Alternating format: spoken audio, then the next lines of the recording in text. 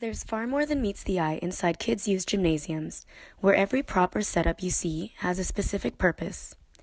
Our physical education curriculum builds bodies and brains, and follows the A's, B's, C's, and D's of the Alberta Education Program, which stand for Activity, Benefits Health, Cooperation, and Do It Daily for Life. Every day, stations are set up throughout the gym, where children focus on developing 3 fundamental movement skills: locomotion, object manipulation, and stability. Working in large groups or individually, these stations teach the children cooperation, sharing, taking turns, as well as focus on a particular skill or sport. Children working their way through the stations look like they are just hopping from step to step, jumping rope, and balancing on one foot.